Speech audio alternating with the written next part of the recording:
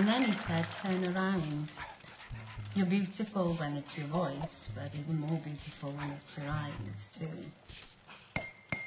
He always knew what to say. No, I could never leave him. Not for real. And no matter who I've dated, he's always had a piece of me. A piece that I can't get back because he owns a corner of my soul. And he knows it.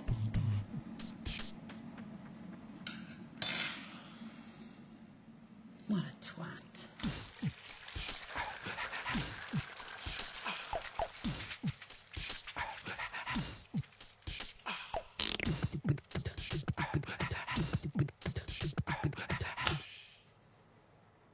The hardest thing is the etiquette. Take my plate.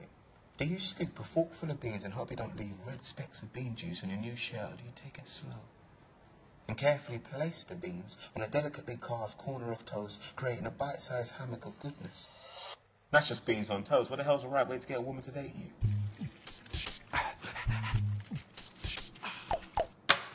Power breakfast, post-power abs. A dawn crack sesh with the PT makes Keith a happy boy. His shower, splash of Armani's finest musk, and boom, power. It's not an accident that I am wearing the finest that Savile Row can spit out. It's not an accident that I am huge, dressed to the left, and always wear my shirt tucked in. Power is a process.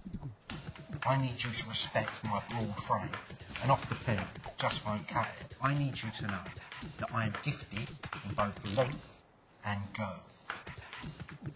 Makes you listen, and that lump tells you I'm a real man. I could easily just not turn up. Buck the trend, skip the norm. Yeah, no, we both know that's not going to happen, though. He's gorgeous. He has this hair that falls across his forehead like Clark Kent. It makes me just want to rip open his shirt to see if there's a huge spandex onesie underneath his M&S two-piece. Or maybe just nipple. Smooth, hairless man nipple. Oh. Bastard. He knows I'm a fan. A grown woman hanging on his every word, ignoring all the advice of my mates that he's a user, a non-committal twat who's all talk.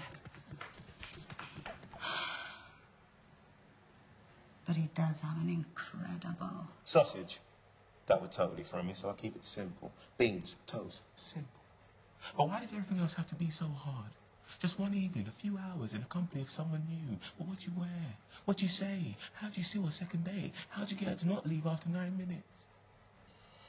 It's happened before. I just want tonight to be... different. Normal. Intense. A firm handshake, followed by a plate of dead cow. Addie Lee, my place. Katie Melua on the Sonos.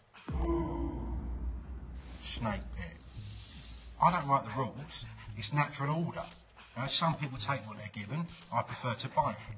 Why work at impressing a woman when you can select the suitable, have her delivered to your preferred location, and get exactly what you paid for? I mean, if I'm going to be the architect of my date night, then I'm going to damn well get what I want. This is the real world. I'm not a modern man. I am an honest man, and that is what men want. Only difference is, I can afford to pay for it. I'm a... Dickhead, son of a bitch, greasy head prick. He's cancelled. It's Thursday. It's our one night a week, and he's cancelled. I was on all fours yesterday while some Chinese woman who I barely know was ripping strips of my garden away. For his pleasure, not mine. Cheeky bastard. I probably have better luck with Mr. Cold plate of beans or shoulder pads over there.